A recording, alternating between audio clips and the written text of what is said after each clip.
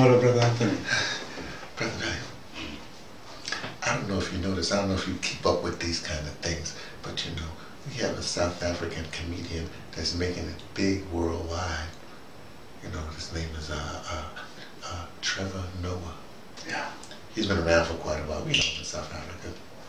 He has this really funny joke he does about cake. I'm not going to get into that right now. Anyway, he's doing this thing called The Daily Show in the United States, in New York. You know, there's out of New York. This goes worldwide because, you know, I catch little segments on the internet because I don't have no DSTV at home or nothing like that. I don't watch TV. But I caught this one segment he did.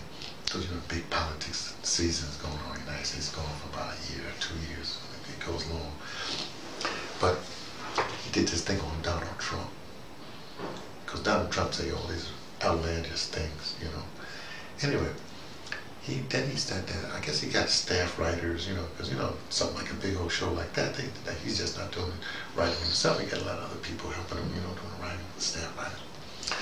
And so they did this thing about Donald Trump and how the people might not understand Donald Trump in the United States. But as far as Africa goes, because, you know, Trevor Noah's from Africa, because he has some African roots.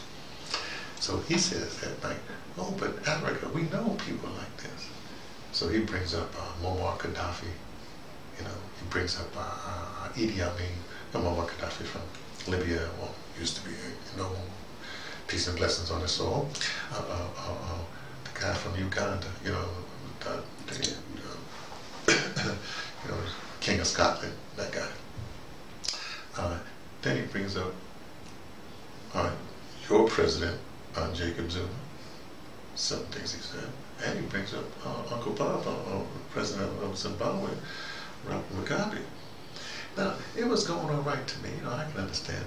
But you see, when you put Robert Mugabe and Jacob Zuma and Muammar Gaddafi in the same breath as the guy from Uganda, who I'm not going to name because I don't want to get in no trouble, because, you know, he used to eat people. They tell me, you know, I don't know who's fighting and nothing like that.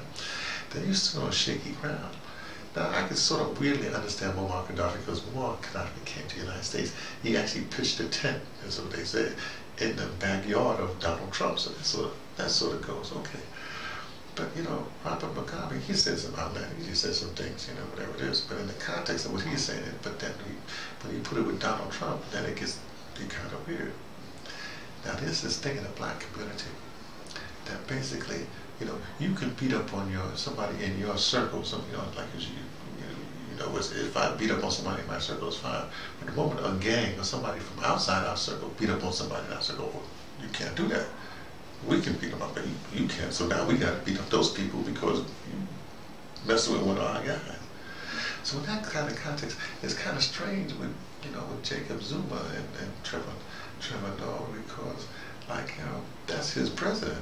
He's still a South African citizen, so he can. But then again, he can talk bad about him, but he's talking about it not bad about him, but comparing Donald Trump in a worldwide context. So it gets sort of kind of weird, you know. Now, at the same time, we shouldn't be talking about Robert Mugabe, because, hey, first of all, Robert Mugabe's still alive, and then the other thing is like, hey, that's your neighbor. Oh, I don't know, that's not you, see? So it's kind of confusing, especially with comedians. Comedians think they can get away with everything. In a certain sense, you know, you're supposed to, because, you know, they show no light to, you know, the absurdity of the world and all that stuff.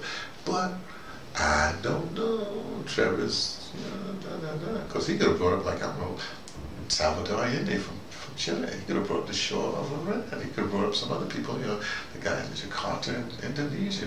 All those guys are dead. Some of them speak English, you know, so he could. So let's give him a little time and see if he gets a worldwide focus. It's just going to be America and Africa. I can see where he's going with that. But then again, I'm concerned about his staff writers. What do they look like? What's their agenda? Because they could, you see how this goes? It gets very, on a worldwide scale, it gets very tricky there. Anyway, this is just one of those dispatches from the ArtsDirector emeritus, and that would be me, thePatterson, taking the train to Tibet, letting you know what I only suspect.